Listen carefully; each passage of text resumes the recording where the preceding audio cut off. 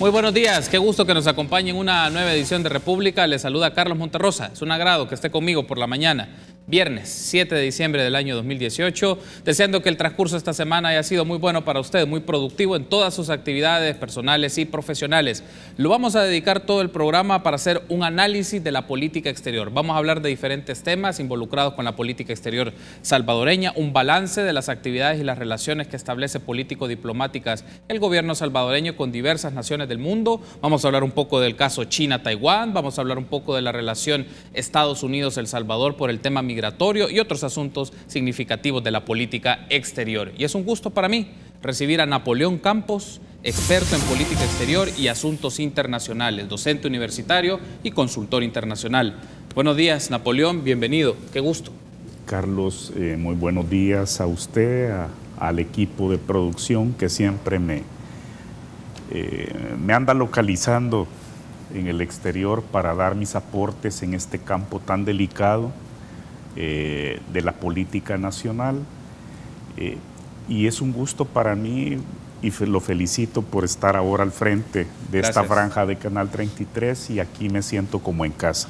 Así que muy a la orden y además en la antesala justamente de que se tomen aquí decisiones soberanas, voto para candidaturas presidenciales, así que espero que lo que conversemos sea tomado como nota por las campañas de cada proyecto presidencial, porque es un momento de rectificación, como lo iremos hablando en el camino, en materia de política exterior. Bueno, si le parece, más adelante podemos incorporar como un tópico de esta plática un poco los elementos que significa para el próximo gobernante desde junio de 2019 el tema de la política exterior. A veces se habla mucho de la política doméstica, política económica, política social, pero las relaciones de El Salvador con el mundo en sus campos de ayuda oficial para el desarrollo, cooperación, son ámbitos muy significativos que hay que tener en cuenta y vamos a tener sin duda una plática muy interesante con usted, Napoleón. Si le parece, iniciemos haciendo una evaluación en términos generales de la política exterior del gobierno en el periodo 2014-2019.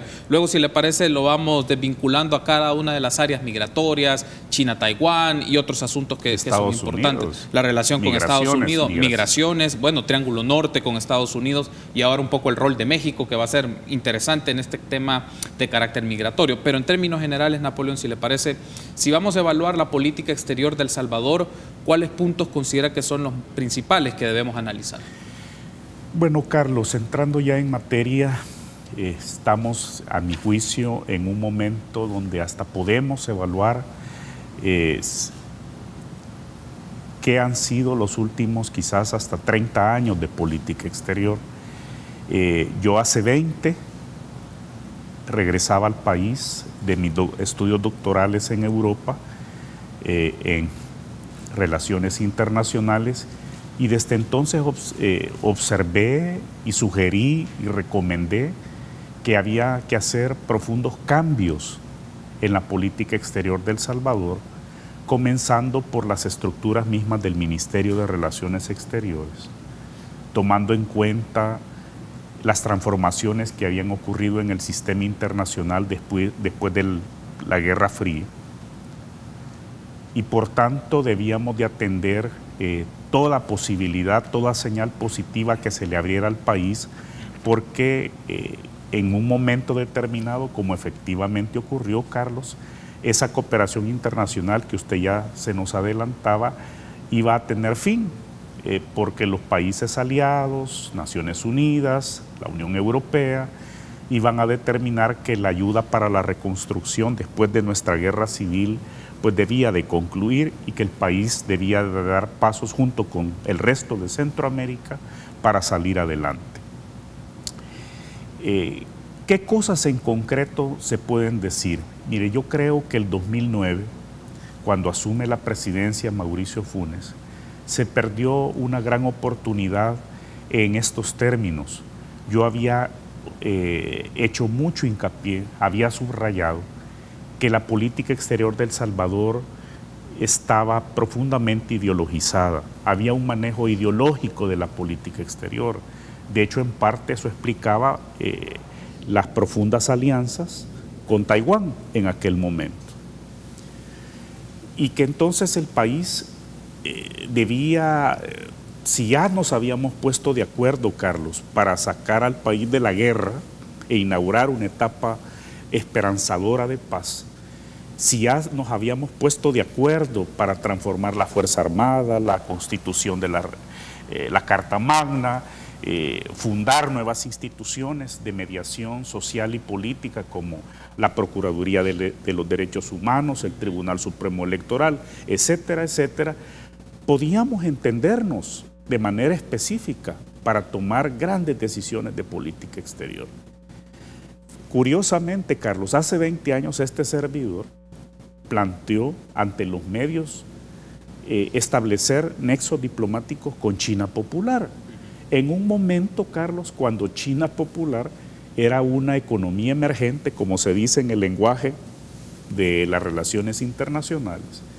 Hoy ya China es una potencia constituida, la segunda se nos dice, y que en unos años podrá ser la primera potencia económica del mundo. ¿Y qué sugería en ese momento? Mi sugerencia era muy sencilla. Eran tales las evoluciones que estaban ocurriendo en China que podíamos llegar en ese momento a aprovechar ciertos nichos de consumidores para vender lo que aquí tenemos en nuestras tazas, café salvadoreño, el mejor café salvadoreño, tanto a estas pujantes clases medias, a estos estratos de clase media chinos. Carlos, en esos momentos China estaba creciendo anualmente el 11, el 12%. Estaba generando en esos momentos China entre 8 a 10 millones de nuevos miembros de clase media al año. Y China igualmente se estaba abriendo al mundo occidental. Las asombrosas maravillas culturales de civilización de China estaban siendo expuestas al mundo. La muralla, los famosos guerreros de terracota que usted, pues, hemos visto documentales impresionantes. Y entonces había chance de entrar a ese mercado de consumidores nuevos de café. Pues obviamente mi sugerencia se pasó por alto, Carlos. Colombia entró, aprovechó la relación con China y el café colombiano se instaló reinando en China Popular. Perdimos esa oportunidad y hemos venido perdiendo grandes oportunidades porque usted se recordará que el año 2003, lamentablemente, el ahora ya fallecido, que en paz descanse, presidente Francisco Flores, nos involucró en un extremo de respaldar la guerra de Estados Unidos en Irak y derramamos sangre salvadoreña, murieron soldados salvadoreños. Yo jamás olvidaré el nombre del primer soldado que cayó allá, Natividad Méndez, y esto nos llevó a un extremo de la ideologización de esta política exterior. Y los amigos y amigas que nos acompañan, Carlos, y usted como periodista, como hombre de los medios, se le vendrán en estos momentos muchos ejemplos de esta ideologización de la política exterior.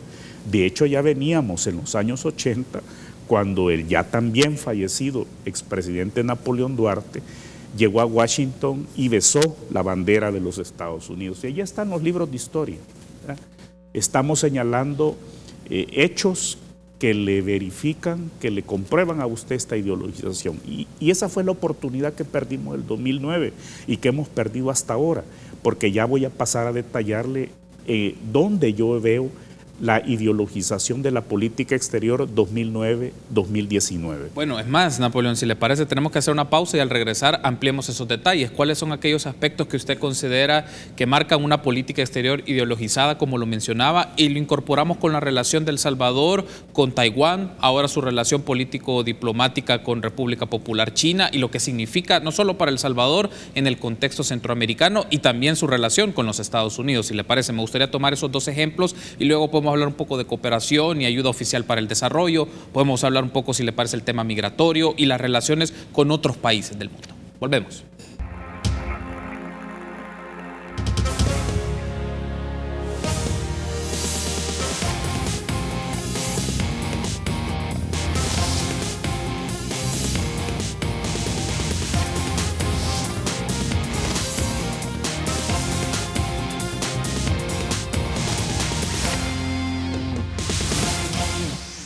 Gracias por seguir junto a nosotros en República. Continuamos en este programa especial de análisis de la política exterior salvadoreña. Lo hacemos junto a Napoleón Campos, experto en política exterior y en asuntos internacionales. Y nos comentaba en el primer bloque, Napoleón, hay que entender que la política exterior salvadoreña, nos mencionaba usted, en los últimos 9, 10 años, o si nos vamos un poco más atrás, todavía 20, 25 años, ha estado marcada por un carácter ideologizado. Me gustaría que nos pueda ampliar un poco en qué consiste esta política exterior ideologizada y qué tanto pudo haber afectado espacios, ventanas de oportunidad que se abrían para El Salvador en su relación, por ejemplo, con China, o su diversificación de relaciones comerciales y políticas con otras regiones del mundo. Yo recuerdo que tiempo atrás usted estaba promoviendo un poco el análisis de Asia-Pacífico, por ejemplo, y qué tanto significaba para El Salvador establecer vínculos con esa región del mundo. Entonces, pero si vamos de regreso a este punto, a este aspecto, Napoleón, si hablamos de una política exterior ideologizada, en este contexto, ¿qué elementos la marcan?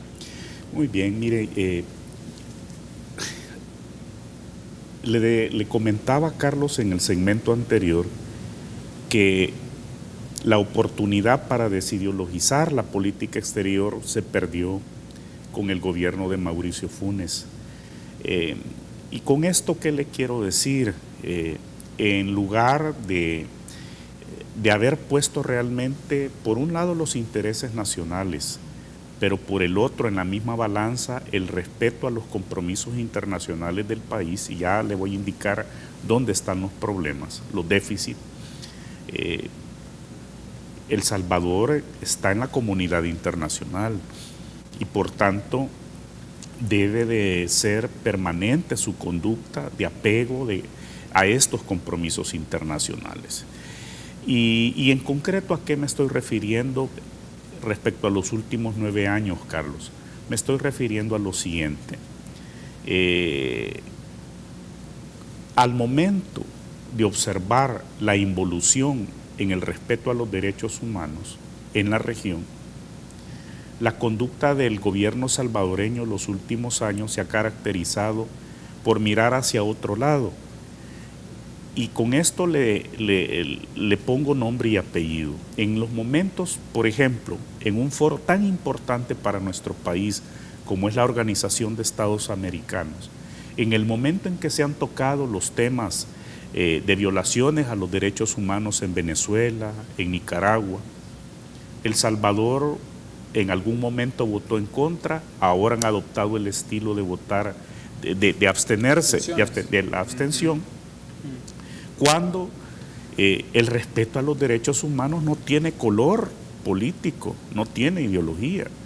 Y esos son compromisos internacionales del país. Y el país, en cada votación de estas, queda señalado del por qué no se suma, independientemente que en esos países hayan gobiernos amigos o aliados del actual gobierno de El Salvador.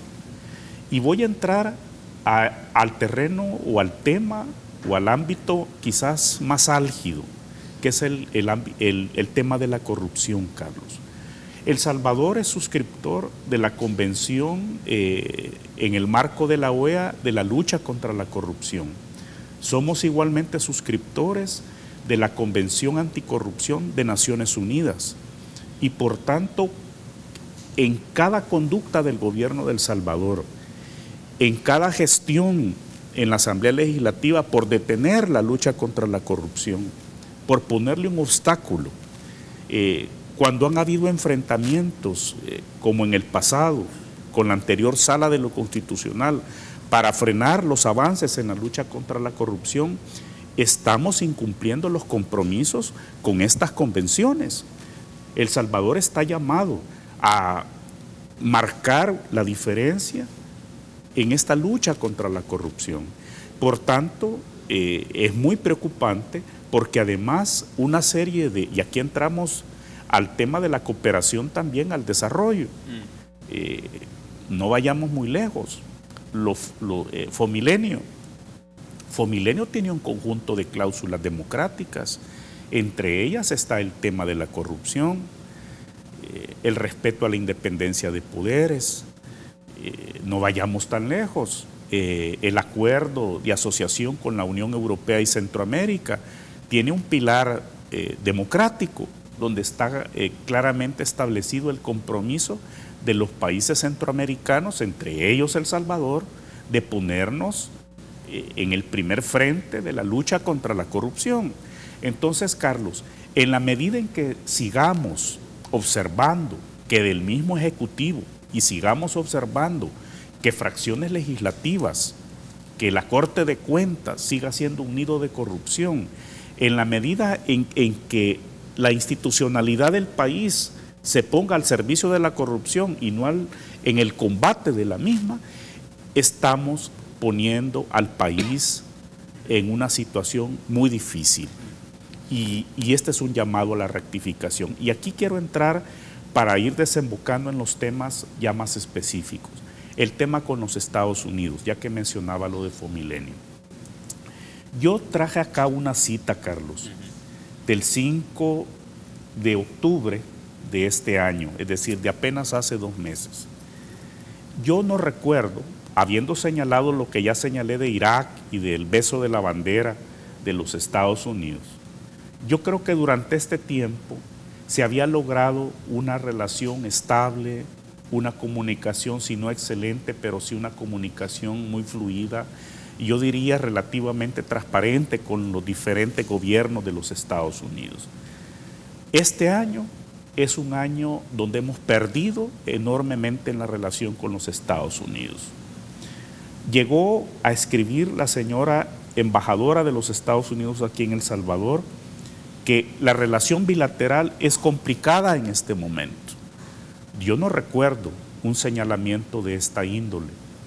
Y con esto yo quiero traer a cuenta que si con una nación estamos altamente vinculados, es con los Estados Unidos.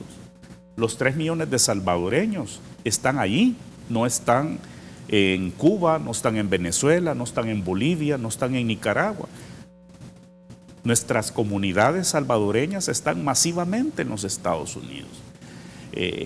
Y por tanto, Carlos, creo yo que es en particular la relación con los Estados Unidos, así como el tema de la corrupción, así como el tema de respetar nuestros compromisos en materia de derechos humanos en los foros internacionales, debe ser un asunto clave de rectificación del próximo gobierno, gane quien gane la presidencia de la República. Y yo echo de menos, corríjame usted, pero yo no veo que haya un debate entre los candidatos presidenciales sobre los temas de política exterior. Yo echo de menos, pero corríjame usted si yo soy el que carezco de esa información, pero yo quisiera invitar que si este debate no se ha dado y en los 2 meses que faltan, menos ya de 2 meses, ¿verdad?, para las elecciones, esto pueda ser incorporado seriamente, porque debe haber un compromiso de generar señales de compromiso en esta lucha contra la corrupción, de que nos vamos a sumar a toda condena a la violación a los derechos humanos, y que también es cierto, este ha sido un año donde, el segundo año de la presidencia Trump, donde él ha mostrado el músculo, ¿verdad?, en función de cumplir sus promesas electorales. Pero para eso está la política exterior, Carlos. La política exterior, ¿quién debe de tener una política exterior audaz e inteligente, proactiva? Los países pequeños y periféricos como nosotros, que no tenemos poderío militar, que no tenemos poderío económico. Nosotros somos los llamados a tener la política exterior más audaz e inteligente. Hay un aspecto, antes de irme a la pausa, Napoleón, que le consulto un poco de este primer panorama de la relación de Estados Unidos con El Salvador. Y un aspecto es, en función de las declaraciones de la embajadora de los Estados Unidos, Jean Maines, también un aspecto que ha sido como contrapunto o contrapeso a esto es que se menciona que la embajadora ha intervenido demasiado en la vida política de El Salvador y ha dado postura, por ejemplo, en temas que tienen que ver con acciones de las instituciones, del gobierno, del Ministerio Público, que tanto también ese elemento ha crispado un poco esa relación, porque la intervención ha sido más marcada de la embajadora de Estados Unidos, que no recuerdo de otro embajador de otro país que no ha sentado postura sobre estos temas, y lo han hecho un poco bajo el marco de la diplomacia, pero en el caso de la embajadora actualmente su intervención ha sido bastante marcada. ¿Cómo lo valora usted esto? Bueno, yo creo que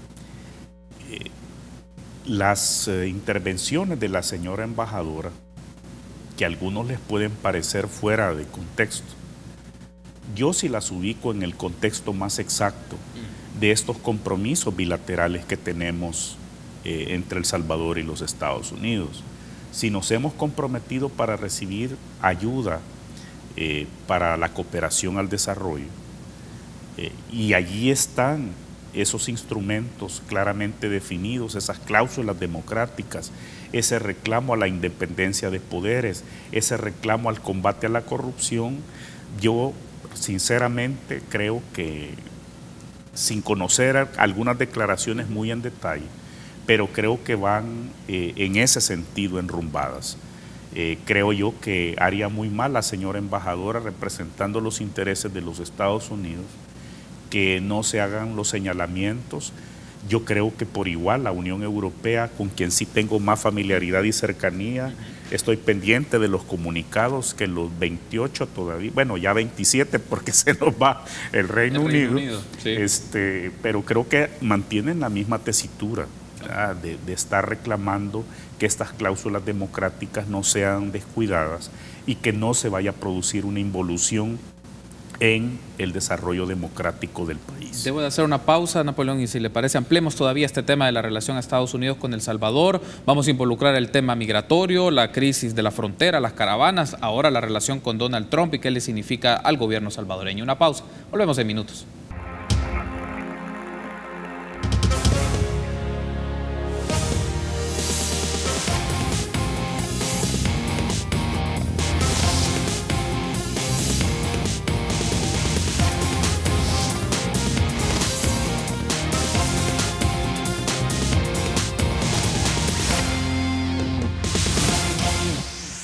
Gracias por seguir junto a nosotros en República. Continuamos platicando con Napoleón Campos, un análisis de la política exterior salvadoreña, y nos hemos detenido en este bloque. Si le parece, en los siguientes vamos a incorporar otros temas como el tema migratorio, también un poco el tema de la integración centroamericana y cómo está en este momento la dinámica en el istmo centroamericano. Pero en esto de la relación de Estados Unidos con El Salvador, por ejemplo, ¿cómo se podría calificar la relación entre el gobierno de El Salvador con los Estados Unidos, por lo menos en 10 años de gobierno del FMLN?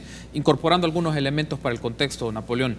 Fue Milenio 2, Alianza para la Prosperidad, cooperación en programas de seguridad, digamos, se han sostenido en el tiempo, el TPS hasta la llegada de Donald Trump, que ahí hay un punto de partida o una modificación en este ámbito, pero se podría decir por un lado que la asistencia, el trabajo se ha mantenido, aunque por otro lado también viene esta discusión. La relación entre El Salvador y Estados Unidos debe estar marcada por pragmatismo, no por subordinación ni por dependencia. ¿Cómo lo podemos analizar, Napoleón? Sí, Carlos. Fíjese que yo quisiera iniciar por lo último, por el tema del TPS, por el tema migratorio.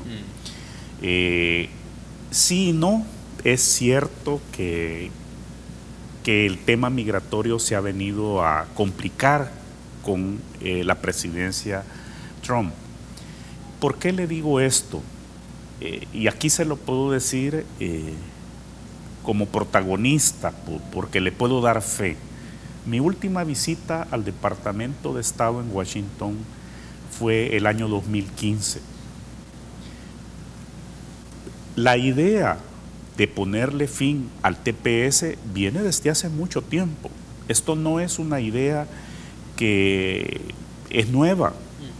¿Y por qué le comento esto? Porque los mismos funcionarios del escritorio para Centroamérica en el Departamento de Estado, y le hablo de la presidencia de Barack Obama, le hablo de equipos altamente profesionales y especializados con Centroamérica, ya venían cuestionando el concepto fundamental del TPS, que es su carácter temporal. Allí estaban convencidos desde hace mucho tiempo que las razones, las causas, que sobre todo para el caso de Honduras y Nicaragua y El Salvador, se habían esgrimido en cada momento para otorgar el TPS, ya habían desaparecido.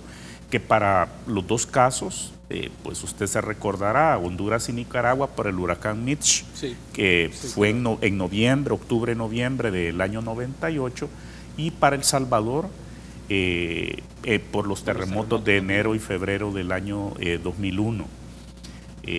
Mire que El Salvador aquí es el país que fue más favorecido en términos de número, en términos del contingente migratorio, porque 6 de cada 10 beneficiarios de los TPS para todos los países del mundo han sido salvadoreños.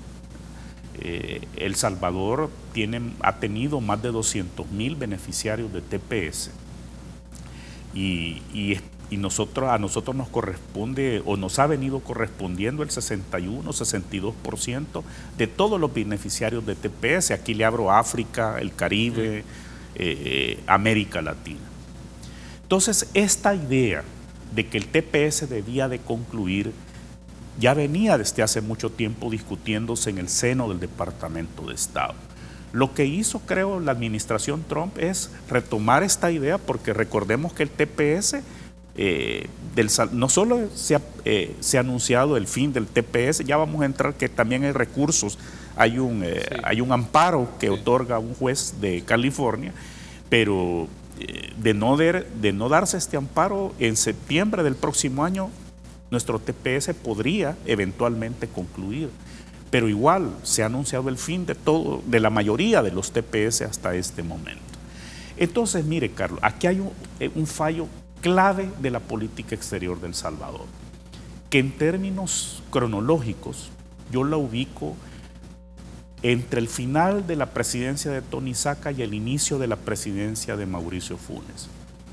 Creo que entre esos 4 años nos dormimos, nos conformamos, pensamos desde acá que, sobre todo con Honduras, porque Guatemala no tiene TPS, usted lo sabe, nos dormimos creyendo que la renovación del TPS iba a ser perpetua, que iba a ser eterna, y no acompañamos, no cabildeamos, no sensibilizamos a congresistas. Usted sabe más o menos cómo se mueve la política, en los lobbies, los cabildeos. Hubo un intento dentro del Congreso por una reforma migratoria integral que finalmente fracasó, no prosperó por el año 2013 y no pudimos hacer este acompañamiento en un momento de mucha tranquilidad, de mucha bilateralidad, de mucho diálogo, y nos dormimos en eso. Y yo creo que ese fue un error clave de la política exterior de El Salvador. Debimos en ese momento de habernos sumado, sobre todo, insisto, con Honduras, para haber cabildeado por una reforma migratoria integral. De hecho, ese es el tema de fondo que está ahí presente. Y como todos sabemos, curiosamente, la última gran reforma migratoria integral que está en los anales de los Estados Unidos, la de un presidente republicano, Ronald Reagan, paradójicamente. Entonces, yo creo que este es un tema muy complicado. Entonces, ¿qué es lo que sucede con esta presentación masiva de las caravanas? Miren, en Guatemala ha habido un debate muy interesante sobre las caravanas. ¿Por qué no ha salido una caravana de Guatemala? ¿Por qué no se ha organizado desde ahí? Pero alguien comentaba hace 2 semanas, me encantó mucho esa idea, esa visualización. Si es que la caravana de guatemaltecos ha sido los últimos años de más de 2 millones de chapines, ¿verdad?, que hemos buscado el norte. Ha sido una caravana sin precedentes también para la historia de Guatemala. Pero claro, cuando toma esta forma masiva, y fíjese qué curioso, Carlos, aquí estamos, amigos y amigas, en un tema donde todos tienen razón, Carlos. ¿Por qué hay caravanas? ¿Por qué hay éxodo masivo? Por la inseguridad, por la falta de empleos, porque los jóvenes ni estudian ni trabajan, por falta de oportunidades. Pero también, Carlos, tienen razón los que señalan que en algunos casos hay instigación política de las caravanas. Y tienen razón también quienes señalan que estas caravanas también en parte están siendo manipuladas por el crimen organizado. No sé si usted observó varios reportajes desde la misma frontera, después que vimos esas escenas terribles, ¿verdad?, cuando hay un intento de unos cientos entiendo yo, de la primera caravana, sí, por asaltar la valla, por traspasarla. Hay un repliegue y hablan los policías y las autoridades civiles de México con los líderes de este grupo y les expresan: ¿y por qué ustedes son tan cobardes y ponen en la primera línea de exposición a mujeres y niños? ¿Verdad? ¿Por qué no son ustedes los hombres los que arremeten y van a traspasar esa valla? Entonces, a mí esa escena, créanmelo, me dejó perplejo, me pareció un cuestionamiento espontáneo del por qué son las mujeres y los niños los que van allí en esa primera línea de exposición. Entonces, Carlos, estamos frente a un fenómeno sin precedentes, un fenómeno complicado. Pareciera que incluso Donald Trump también se ha notado una victoria con este tema, ¿verdad? Al decir, quien aquí se está complicando las cosas es México, ¿verdad?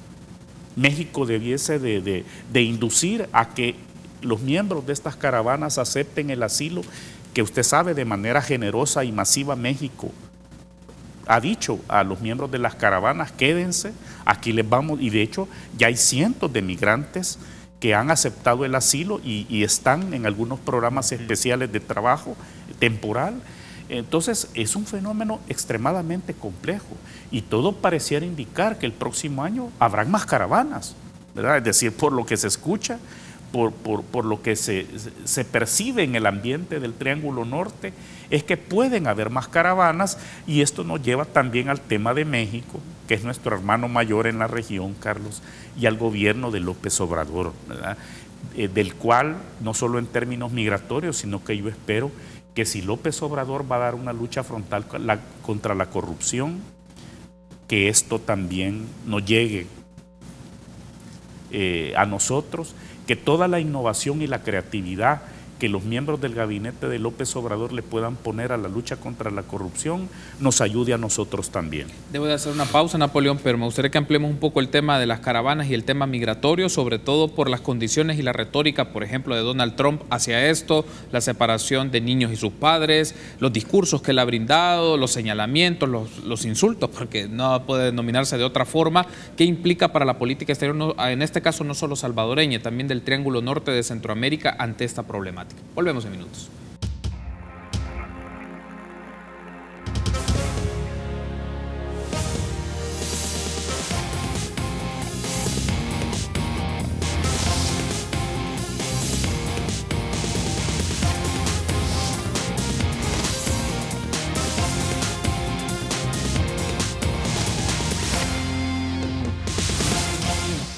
Seguimos platicando con Napoleón Campos de la política exterior salvadoreña y estamos hablando del tema migratorio y el tema de las caravanas. Napoleón, uno de los asuntos aquí es, por ejemplo, se venían dando algunos antecedentes en la crisis en la frontera, la separación de niños y padres, que también marcó un señalamiento de organizaciones de derechos humanos en los Estados Unidos y también en el país por esta separación y las condiciones en las que están niños y adolescentes en los Estados Unidos o en esta franja de la frontera. ¿Y qué implica esto para la política exterior salvadoreña de sentar una postura más marcada en esto? Y también un poco las declaraciones que brindó Donald Trump tiempo atrás y un señalamiento que hizo a países de los cuales se le suspendía el TPS.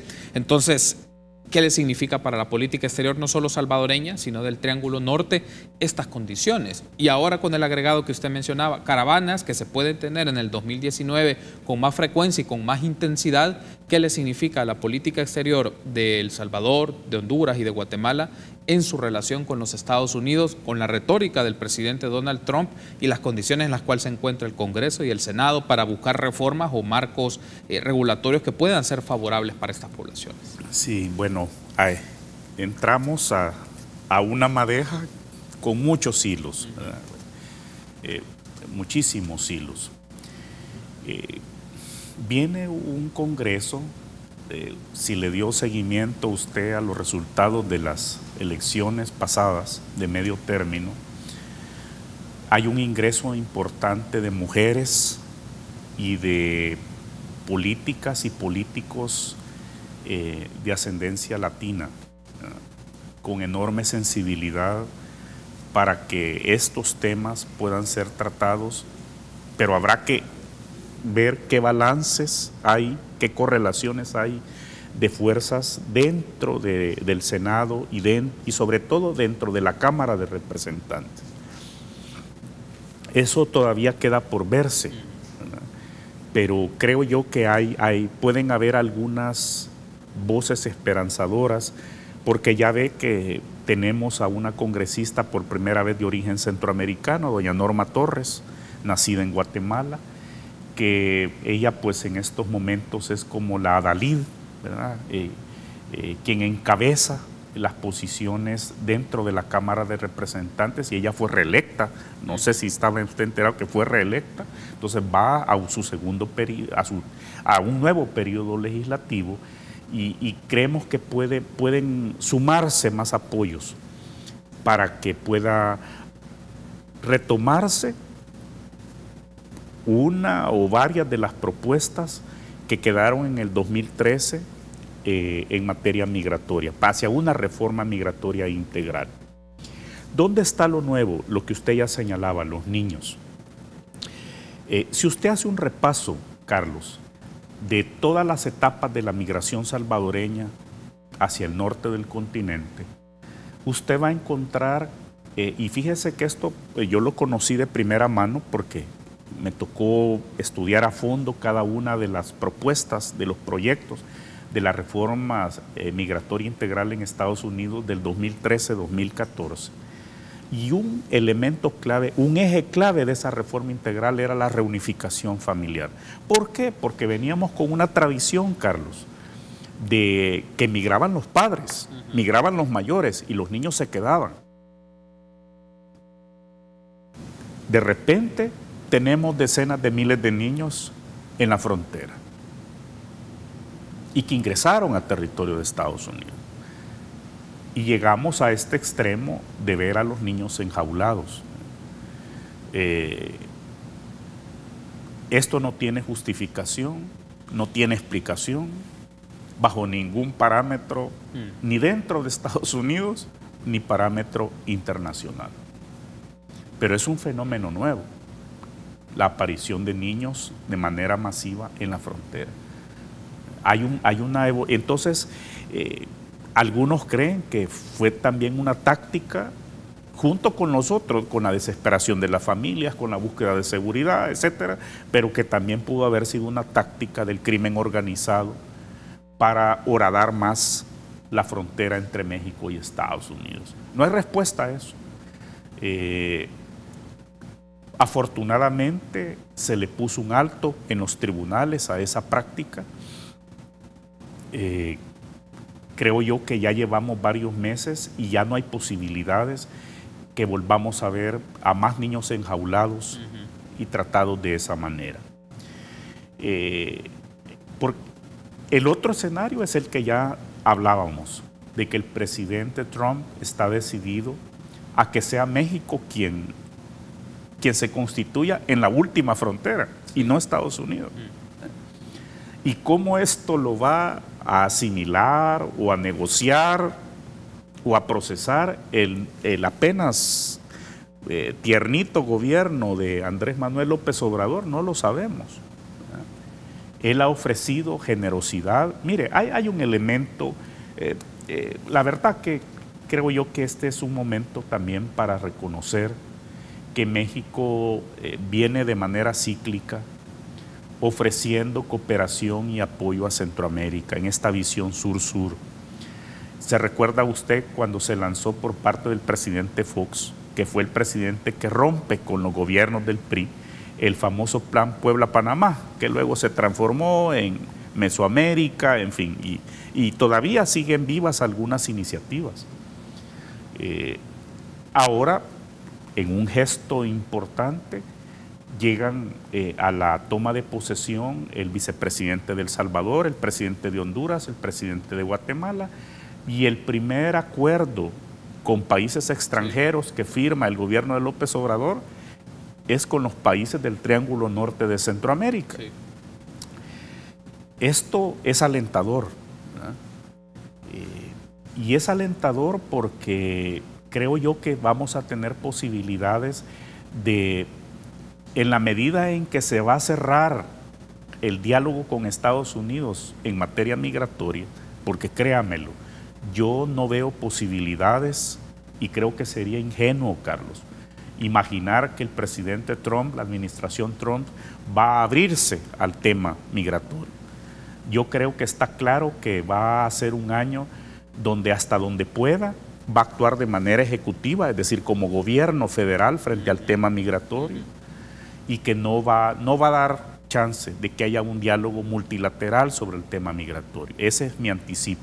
Por eso es que la esperanza está en cómo esta Cámara de Representantes, que se ha refrescado bastante, pueda tomar cartas en el asunto y generar iniciativas. Lo que puede significar, Napoleón, es con esto que usted mencionaba, uno de los primeros acuerdos, fue el primer acuerdo, ciertamente, ahí se mostró en redes sociales fotografías y esto de Manuel López Obrador con los presidentes del Triángulo Norte, que puede significar un flujo de cooperación o de acercamiento de México con el Triángulo Norte de Centroamérica, justamente por el tema migratorio, que puede ser también, lo planeamos de esa manera, o se puede ver desde esta manera una estrategia para que México trate de intervenir y evitar este flujo migratorio, solo que a través de programas de cooperación y asistencia. Por otra parte, también se menciona si México... Y no se puede utilizar, que el mecanismo de militarizar la frontera, exacto, que es la lógica que ha utilizado Donald Trump, pero también si lo planteamos de este lado, Napoleón, ¿qué oportunidad se abre de esta relación con Andrés Manuel López Obrador para el Triángulo Norte de Centroamérica? No solo para el tema de migración, hablamos para fortalecimiento de cooperación, inversiones, energía y otros ámbitos que puede dinamizar un poco este vínculo. Mire, ese es un punto delicado porque la agenda interna de López Obrador es abrumadora. Y también él podría estar tomando decisiones, algunas de las cuales yo no las comparto, como la cancelación del proyecto del nuevo aeropuerto de la Ciudad de México.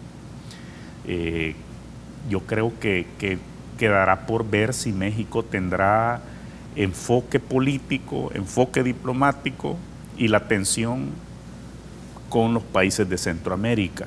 Si hay más caravanas, no lo dude que sí, ¿verdad? Porque México tampoco, no le es fácil asimilar a México estas caravanas. Ya ve las otras escenas que hemos visto con los residentes de Tijuana ante el arribo masivo de golpe, ¿verdad?, de miles de migrantes centroamericanos a sus fronteras. Yo quiero señalar y recuperar en este mismo escenario, Carlos, los recursos en Estados Unidos, porque ahora dependemos de la sentencia de una corte federal en California sobre el tema TPS. La argumentación del Departamento de Estado es muy sencilla, es la misma que yo le vengo comentando, que internamente desde hace ya 10 años, allí estaban convencidos que los TPS no podían ser indefinidos. Pero curiosamente, y esto es lo curioso y quizás esto pasa por alto por la opinión pública muchas veces, es que cuando acepta el recurso, el juez dice, mire, denme por favor más elementos y quiero más tiempo para revisar si esta decisión ejecutiva sobre el TPS tiene alguna tonalidad xenófoba, racista, discriminatoria. Entonces es interesante la argumentación del juez federal cuando admite el recurso. Y le pido por favor al Departamento de Estado, a la Casa Blanca, que me den sus argumentaciones, y le pido por favor a los demandantes que profundicen, ¿verdad?, y me demuestren y aquí viene lo interesante, porque si esta medida de anular, de cancelar los TPS lleva un trasfondo discriminatorio que yo voy a determinar si es así, podría detener de manera definitiva la cancelación de los TPS, lo cual, gracias a una eventual decisión judicial, podríamos solventar nuestro déficit por una reforma migratoria.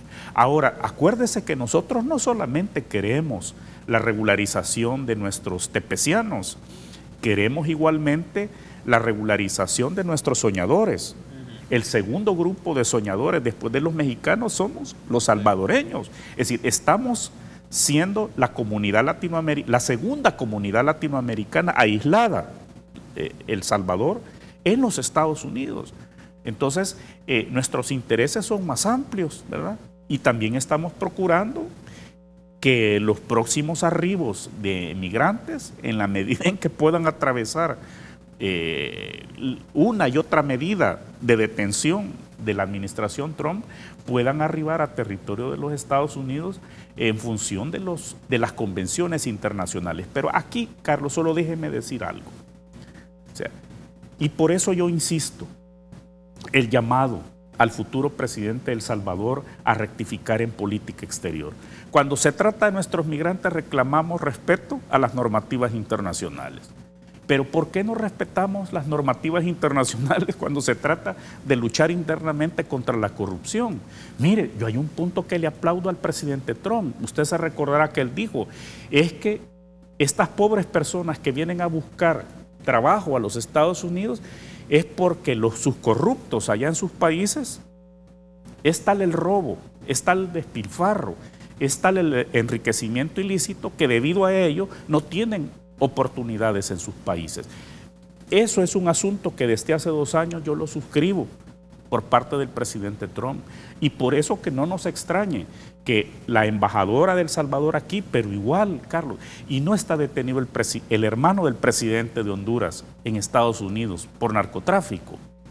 ¿Y no acaso hemos atestiguado que lamentablemente hay fuerzas en Guatemala que intentan que salga la CICIG siendo una entidad internacional de un apoyo clave en la lucha contra la corrupción y la impunidad? Entonces, estos son los retrocesos que yo le he tratado de demostrar, porque también es un momento de rectificación a nivel regional, Carlos. Tenemos compromisos como sistema de integración centroamericano. Bueno, debo de hacer la pausa y si le parece, Napoleón, toquemos este tema, el sistema de integración centroamericana, y hablemos de la relación de El Salvador con la República Popular China, con Taiwán, y hablemos un poco del servicio exterior, si nos lo permite el tiempo, hablar un poco sobre este tema y qué análisis le merece. Volvemos en minutos.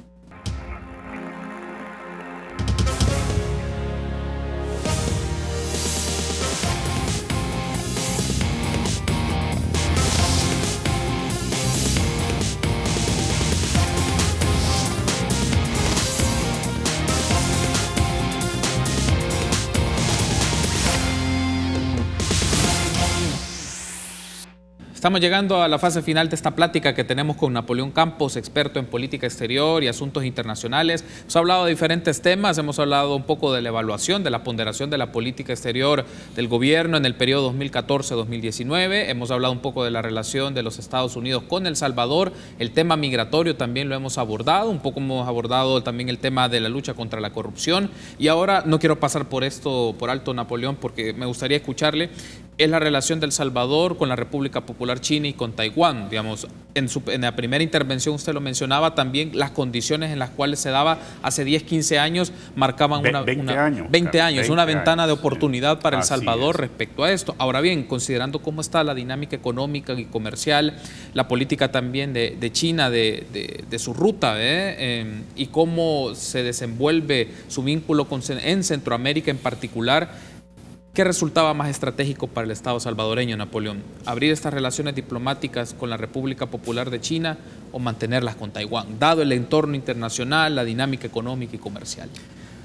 Bueno, habiendo dicho, y gracias por recordarlo, Carlos, esto de que hace 20 años yo recomendé abrir los nexos con China, yo sigo convencido de que la relación en sí con China es clave y es vital para todos los países del mundo.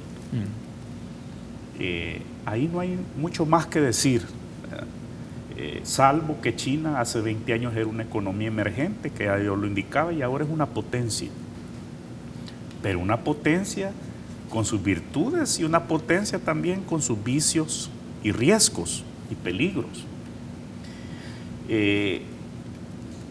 Hay algo que yo repasé mucho, yo traté de darle seguimiento esas horas candentes del anuncio del presidente de que se rompía con Taiwán y se establecían eso, porque en el marco del sistema de integración centroamericana, Carlos, los últimos años me ha tocado ver de cerca estas sorpresas.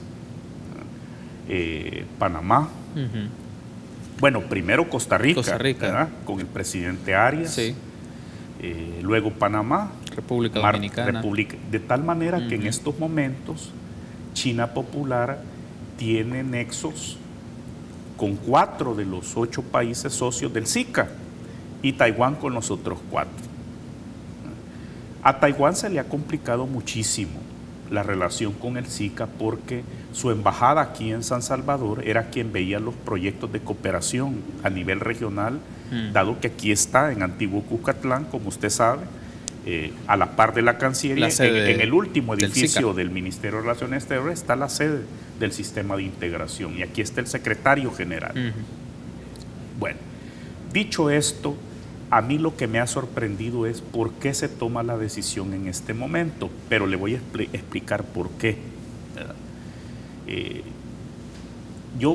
Si en la mente de la dirigencia del FMLN estaba, Carlos, desde que llegaron al poder el 2009 con Mauricio Funes, estaba la relación con China, demandada por sectores internos del partido, incluso. Y eso estaba bien, ¿verdad? Sí, eso estaba bien. Ya lo he dicho que en sí la decisión. Mi pregunta es, ¿por qué esta decisión no la tomaron el 2010, por ejemplo? Cuando había un clima de comunicación entre Estados Unidos y China popular, es decir, cuando no existían las crispaciones que ahora sí existen, por lo que ha sucedido también bajo el gobierno de Donald Trump, ¿verdad?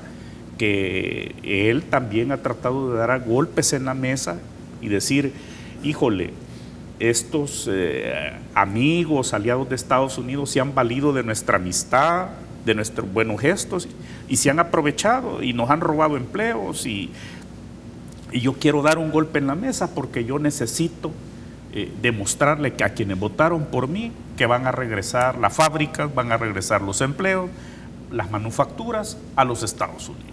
Esa es la visión del presidente Trump.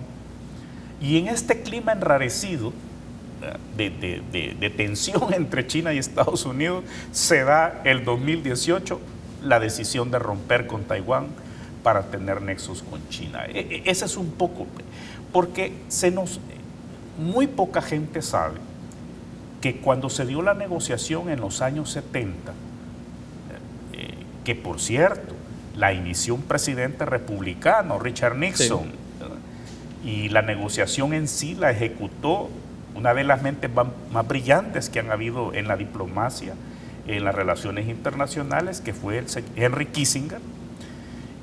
¿Qué fue lo que Kissinger negoció con China para que China fuera admitida a Naciones Unidas?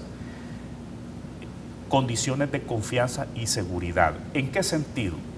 En que China iba a ser admitida a Naciones Unidas, se iba a sacar a Taiwán de Naciones Unidas, Estados Unidos a renglón seguido iba a establecer nexos diplomáticos con China, cosa que se ha esgrimido acá, que por qué Estados Unidos teniendo relaciones con China no lo iba a tener El Salvador de manera soberana.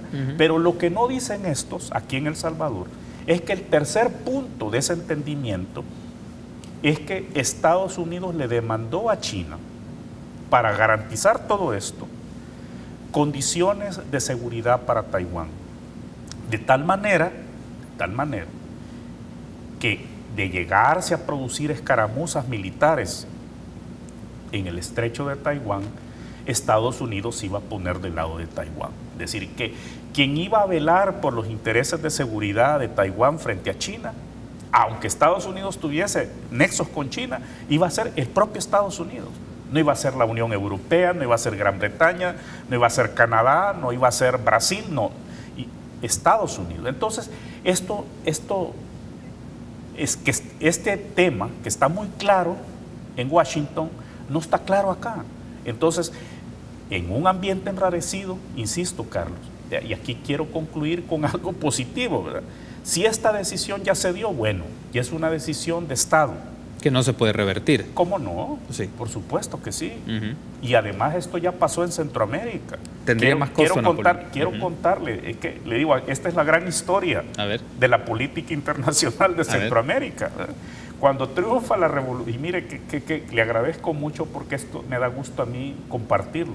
Cuando triunfa la revolución sandinista en 1979, acuérdese, estaba la Guerra Fría, este-oeste, etcétera.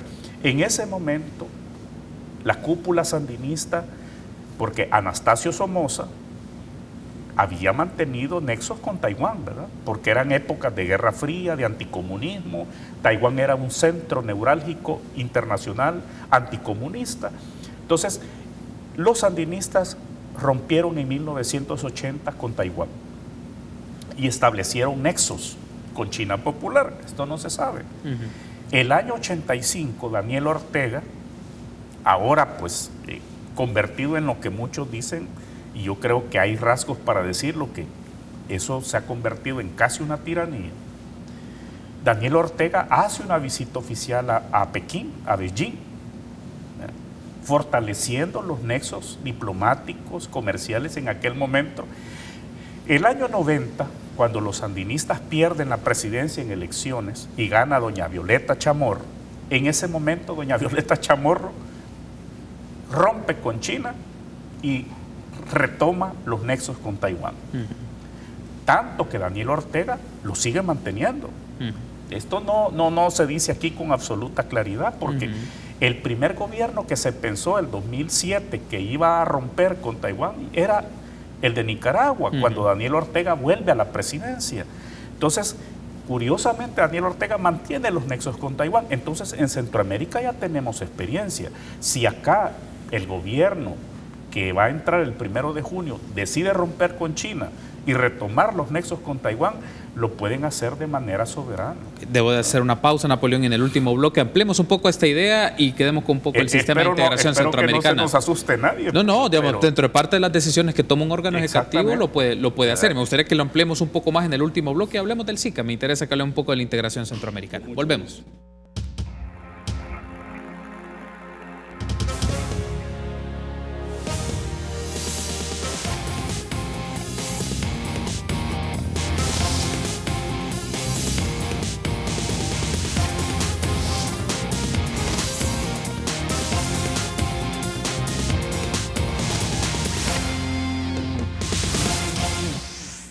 Último bloque de la plática que tenemos con Napoleón Campos. Napoleón, entramos a la última fase de esta plática muy interesante que hemos tenido en República, y es, bueno, ¿se puede restituir una decisión en junio de 2019 del nuevo gobierno de la relación con Taiwán y China? Me menciona, ¿lo pueden lograr? Sus competencias del órgano ejecutivo y del presidente, quien dirige la política exterior del país, lo puede hacer. La pregunta es, ¿qué implicaciones tendría un cambio de estas características? Y sobre todo por el contexto en el que estamos ahora, en donde China se ha sentado como una potencia económica, una potencia comercial, y que también tiene pues un vínculo de poder fuerte en organismos multilaterales como Naciones Unidas. Bueno, Carlos, primero, ojalá que podamos avanzar de aquí al 30 de mayo en saber realmente cuáles son las condiciones reales de este nuevo relacionamiento con China Popular.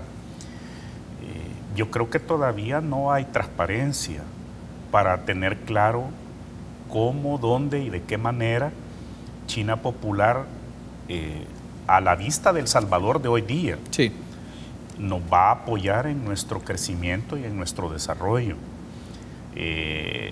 Por tanto, yo creo que sería muy saludable que este tema se debatiera a fondo, no por reclamo, sino por la misma apertura del gobierno, porque quizás a estas alturas podría llegar a ser la decisión quizás de mayor trascendencia de política exterior del actual gobierno.